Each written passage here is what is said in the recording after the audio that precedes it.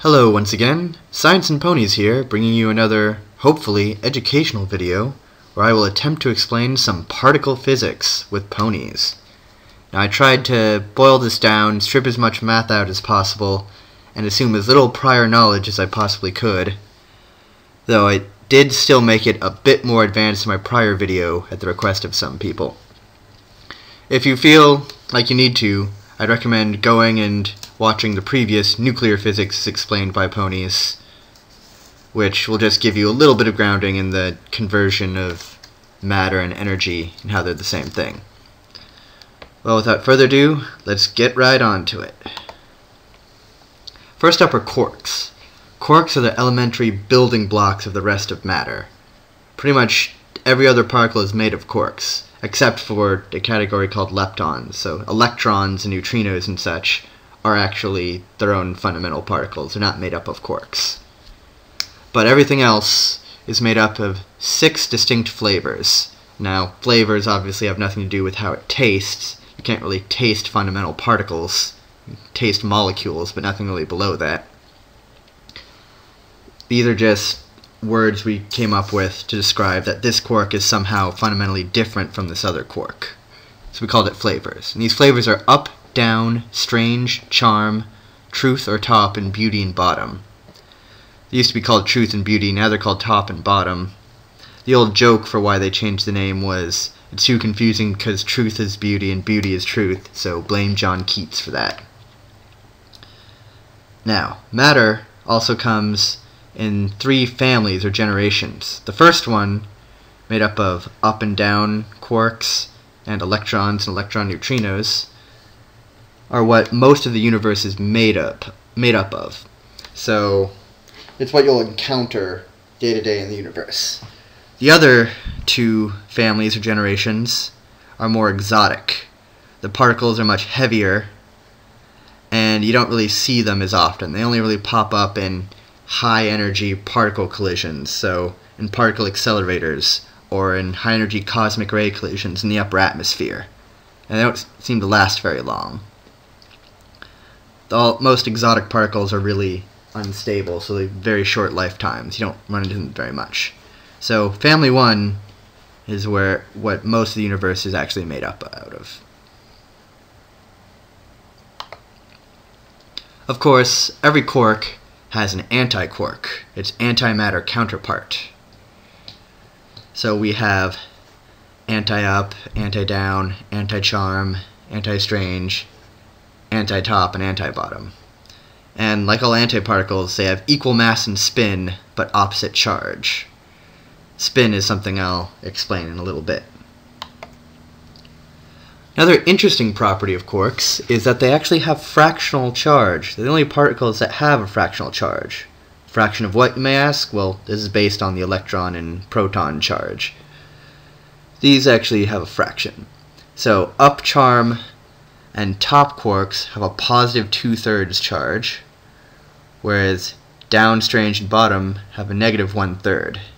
Together, quarks combine to form hadrons, which are just basically any particle that's a combination of quarks. They combine to make a particle that has, integer charge, like a proton or a neutron. Down here we have an up and a down to make a proton. It's 2/3 plus 2/3 minus 1/3 is a positive 1 charge. And neutrons, an up and 2 downs, sums to 0. And again, electrons, muons, and tau particles, muons being the family 2, lepton, and tau being the family 3, lepton, they all have integer charges but aren't made of quarks. Another interesting thing quarks have is something called color. Like flavor, color does not actually have anything to do with what it actually looks like. It's just another word we made up for intrinsic property it has.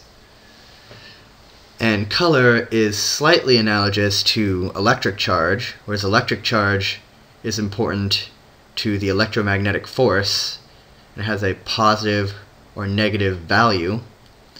Color charge is involved in regulating the strong force between quarks, what holds quarks together. Also, a remnant of this force is what holds protons and neutrons together. The quarks are attracted to each other, so the quarks and nearby nucleons bind together and hold each other together. So instead of a positive or negative value, there's actually 3 different choices. It can be red, blue, or green. These make these quarks different from each other, kind of like a lazy palette swap. But the thing is, when you add red, blue, and green together, you get 0 total color. The result is colorless.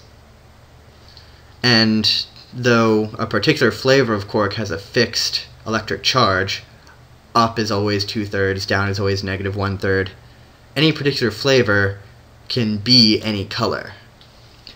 You can have a red up, a blue up, a green up, a red down, a blue down, a green down, etc.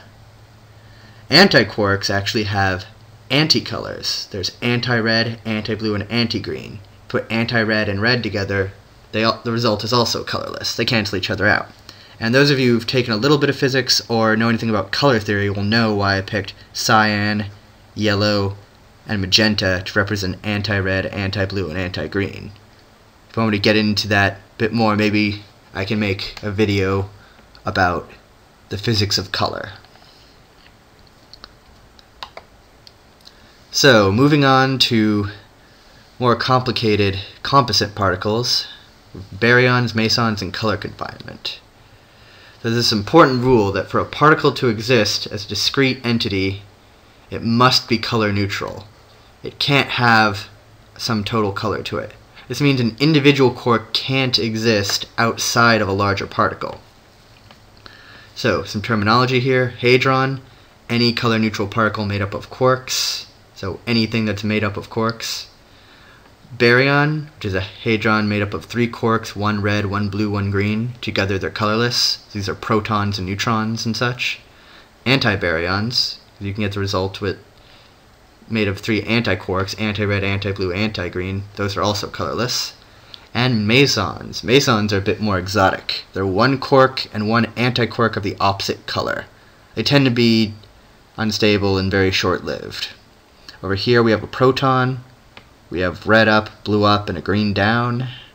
Here we have a meson. This particular one is a positive pion. There's actually positive pions, negative pions, and neutral pions, depending on what you decide to make them out of. Here we have a blue up and an anti-blue anti-down. So, this is actually a positive value since the anti-down has a positive 1/3 value, since it's the antiparticle with opposite charge. So total charge is +1, and the color is colorless because blue cancels with anti-blue. And I said earlier that quarks can't exist outside of larger particles. You might be thinking, well, why don't we just try to pull it out? What'll happen if we actually do that? The thing is, since large amounts of energy are converted into matter, and you need really large amounts of energy to try to pull it out. The strong force is named strong for a reason, so you have to pump in tons of energy to just rip it out. So they're packed so tightly that if you actually pump in enough energy to pull it out, that energy will create new quark and antiquark pairs, which will then combine to make new hadrons. So the very act of pulling a quark out creates other quarks that bind to it. So sadly, you can't get a quark on its own. Next up is a property called spin I mentioned a little while back. Now, if you've taken any basic physics, you might have heard of something called angular momentum. It's a quantity that needs to be conserved, something we have to pay attention to. This picture on the right, if you spin a bicycle tire, then it has some value of angular momentum pointing in a certain direction. Usually use the right hand rule. If you curl your fingers of your right hand in the direction of motion, your thumb points in the direction of angular momentum. The faster you spin, and there's some dependence on radius too, the faster you spin, the stronger angular momentum you have. In addition to any orbital angular momentum that particles may have from whatever motion they're undergoing, they also have this innate property called spin. It's kind of like an intrinsic momentum, as if the particle were spinning in place. Not to say that it is spinning in place. For example, electrons are pretty much single points as we understand them. They can't really spin. but it has this little bit of momentum as if it were spinning, so we just call it spin. So like regular angular momentum, this spin has direction. We usually say particles are oriented spin up or spin down. Next up are fermions and bosons. I know I'm throwing in a lot of different particle vocabulary at you. Bear with me. Fermions are particles with half-integer spin. They can have values of 1/2, 3/2, 5/2, etc. Again, they can be up or down. Bosons, particles that have full integer spin, 0, 1, 2, 3, etc. Again, they can be oriented up and down. 0 would pretty much be the same, up or down. Quarks, electrons, and all elementary particles and antiparticles are fermions. They have a spin of 1/2. It's the simplest type. So basic building block particles all have spin 1/2. Photons and mesons and some more exotic particles are bosons. Don't run into them as often, except for photons. Those are pretty common. Light's pretty much everywhere.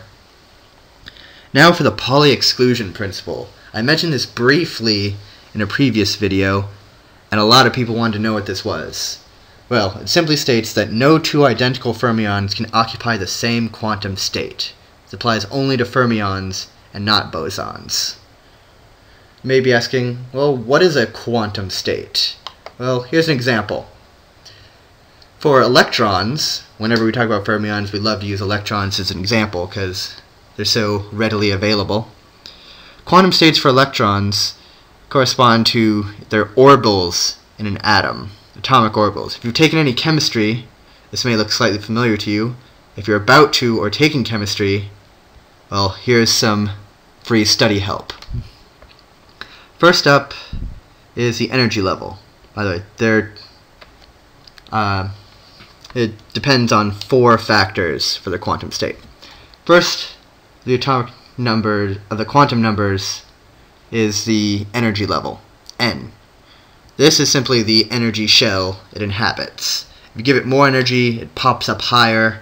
Occasional pop back down. It has to get rid of that energy. It usually sends it off with photons. Over here are different energy levels. The next two have to do with its orbital angular momentum. We usually say this affects what orbital or suborbital it's in. So the second number is L, which can have values ranging between 0 and n-1.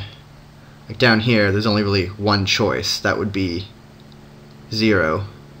We represent S as 0, P as 1, D as 2, F as 3. Don't ask me where the letters came from, I still have no idea. We go up to energy level 2, we have more options. More energy, we have more options for how our angular momentum is arranged. These are different, like, we usually describe it as different paths the electron is taking in its orbit, which gives it different values of orbital angular momentum. If this gets too confusing up here, just look at the lower ones. The third number is the projection of that momentum. Basically, if this is our value of angular momentum, this is where that direction is, where the direction that that momentum is pointing. It can be pointing up, down, or some angle in between. As we have higher and higher values, we actually have more options of how we can orient it. There's a bunch of different angles in between we can point it at. This can have values between negative L and L, and correspond to these little slots in here. As you go up higher and higher, more and more slots for each orbital become available. These are sometimes referred to as suborbitals. And finally, the last one is spin orientation. For electrons, which just have a spin of 1/2, it's very simple. It has positive 1/2 or negative 1/2, spin up or spin down. Which is why, if you're taking any chemistry, you know you can fit 2 electrons in each of these slots. One is an arrow facing up, one is an arrow facing down. And that is represent a spin up electron and a spin down electron. You can't have more than 2 in here, or else they would be sharing the same quantum state. And that is forbidden by our exclusion principle. A little extra thing of note is that protons and neutrons are also fermions. They also have a spin of 1/2. So the nucleus as a whole has to obey this exclusion principle, meaning as you add more nucleons, be they protons or neutrons, There's only so many different arrangements they can have before they have to pop up an energy level to have more energy just to be in that nucleus.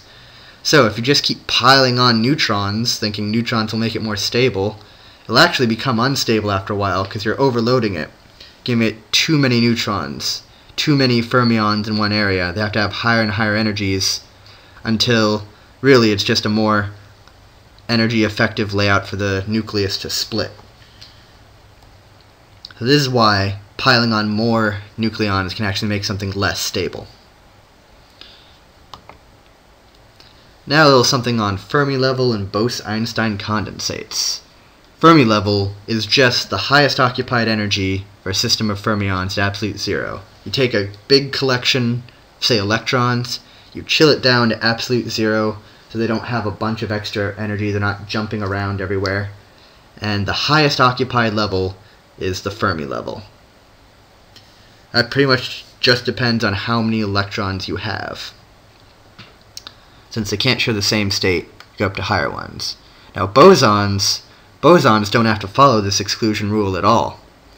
So at absolute zero, they can all share the same state. There's nothing keeping them from just chilling at the same level and clumping together and forming a Bose-Einstein condensate. There's a very interesting state of matter. It's on the opposite end of the spectrum from plasmas. And essentially you get a bunch of bosons together, like say a helium-4 nucleus. Helium-4 nuclei actually have an integer spin. I believe it's 0, since you can have 2 of the nucleons being spin up and 2 spin down, and they cancel. You have them all clumped together in a Bose-Einstein condensate, and they actually act like one giant superatom. It's really cool. Of course, for temperatures above absolute zero, which is most things, particles have higher energy. They have some thermal energy. They're bouncing around a bit. And fermions are usually inhabiting higher energy levels than, their bare minimum. Electrons are being excited, they're jumping to higher energy levels, bouncing around quite a bit. This is where we bring in something called the Fermi-Dirac distribution function, which is, how to say this? It's kind of like... The Fermi-Dirac function is, for any system of identical fermions in equilibrium, the probability that a quantum state of energy E is occupied. My word, man, don't you know your quantum statistics? Yes, that. Thank you. The Fermi-Dirac distribution function tells you the probability that any given state of energy E, the probability that it's occupied. So, you take some energy level that has some energy E, you plug it in here with a temperature T over here. This is just a constant. This is again the energy E that you're looking at, and this is simply the energy of the Fermi level. So the Fermi level, the highest occupied level at absolute zero, what energy corresponds to that? This is the number E, by the way. And if any of you are good at algebra, you might notice a little something, is that as temperature goes down to absolute zero here, this term will actually shrink as long as we keep, E below the Fermi energy here. This whole term starts going to 0, making this probability approach 1. So we start getting 100% probability that an energy level of the Fermi level or below is occupied, which makes sense, considering it's kind of part of the definition. The Fermi level is what's occupied at absolute zero, so it and everything below it would be occupied, which is good, which means this equation isn't completely wrong. And I just wanted to throw that in there. Now we get into some hazy stuff that even I don't quite fully grasp, so if I mess this up, feel free to catch me on it if you know more than I do. Virtual particles. Virtual particles are very hazily defined. They only sort of exist, and they're generally made out of energy borrowed from other particles or a local field. They'll exist for a very short amount of time. Then again, a lot of quote, real particles sometimes exist for a very short amount of time. I later found out that virtual particles probably shouldn't be called particles at all. They're more disturbances in field that are different from regular particles, but I'll charge ahead with this model, since it seems to be very popular. The four fundamental forces of the universe can be thought of as being carried through the exchange of these virtual particles called gauge bosons. I like to call them force carriers, because that describes what they do. Basically, this model of thinking about forces, like gravity or electromagnetism, whenever particles feel a force at a distance, we say they're exchanging virtual particles that mediate this force. They feel this force through the exchange of these gauge bosons, virtual particles. These only exist, they don't really exist on their own, they only exist through the interaction of these particles. Over here we have two electrons coming in. They exchange a virtual photon and feel a repulsion. Isn't to say that this is, pushing them apart, because if one of these was a proton, they would still exchange a virtual photon and then feel an attraction. That's why this analogy is slightly strained. Point is, they're kind of lobbing these virtual particles back and forth to feel forces. Here we have our four fundamental forces. We have electromagnetism, generally based around charge and the exchange of virtual photons. We have the strong force, so it binds quarks together and holds together nucleons in the nucleus. This is actually based around color, and the virtual particle are gluons, quarks throwing gluons back and forth to each other. The weak force, which I was going to include in this video but cut out because it's already running pretty long, is actually based around flavor. They exchange W+, W-, and Z bosons. When these are emitted or absorbed, they can actually change the flavor of a quark, turning one type of quark into another, and they're responsible for some types of radioactive decay like beta decay, which I mentioned in a previous video. Maybe in the future I'll go into the details of how this works. And gravity, which is of course based around mass, and the graviton, which is just a hypothetical particle. This hasn't actually been tested or observed yet, but is just kind of placed in there because it seems to work so well for everything else. Put this in.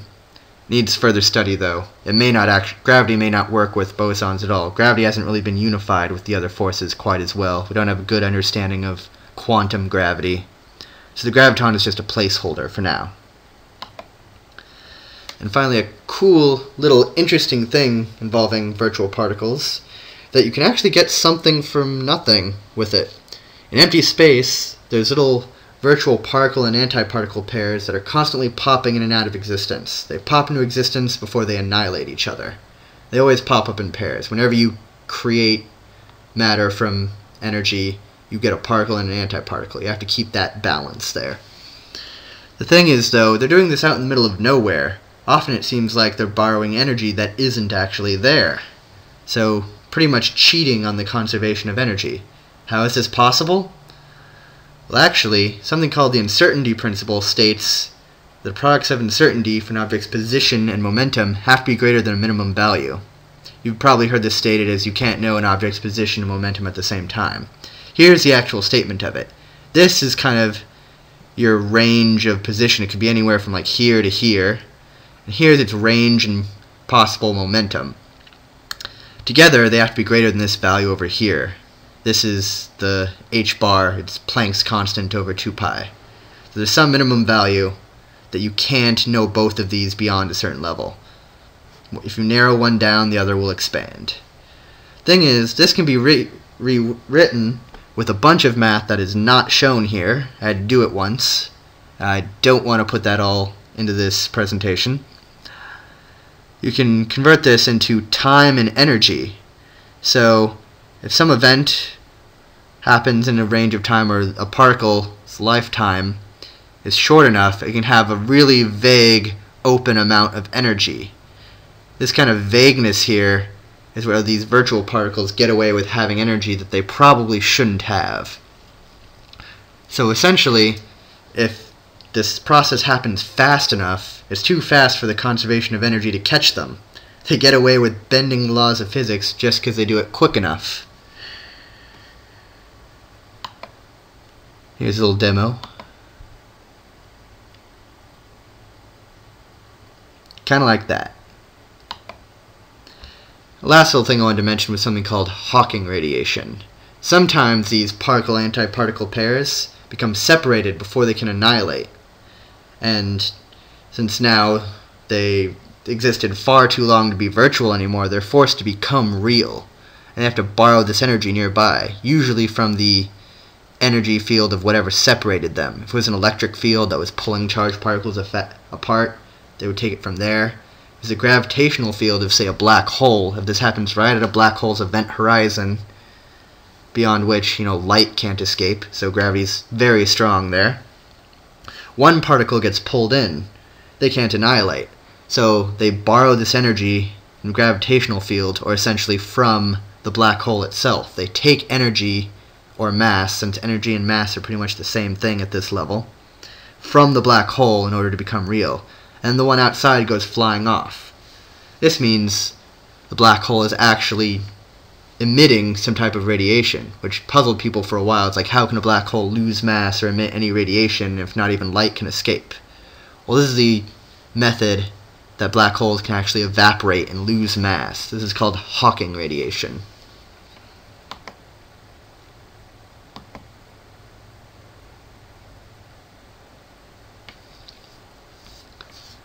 And that's just fascinating. So a quick little review of some terms I threw at you. Hadrons, they're just made of quarks. Anything made of quarks. Baryons, 3 quarks, 1 red, 1 green, 1 blue. Protons and neutrons, etc. Mesons, a quark and an antiquark of opposite color. Leptons, they're other elementary particles not made of quarks. Fermions, anything that has half-integer spin. And bosons, anything that has integer spin. Gauge bosons being these force-carrying virtual particles. And now, you can act like you know something about particle physics. And this was, let's say, exhausting to put together. Hopefully, if you saw that I used anything that you actually made, like any little vectors that popped up, let me know so I can thank you properly. I mostly grabbed everything from Google Images. So I was originally going to do a bunch of quantum mechanics stuff, like particle in a box and quantum tunneling, but I was already kind of all over the place with this video. I didn't want it to run even longer than it already has. So I might do that another time. Don't know when that will be. I could also scale back and actually do something you might see in high school physics, like, say, how rainbows are made, which I already have most of that material together. Or I could explain how nuclear weapons work. Basically, post your suggestions below. Thanks for watching.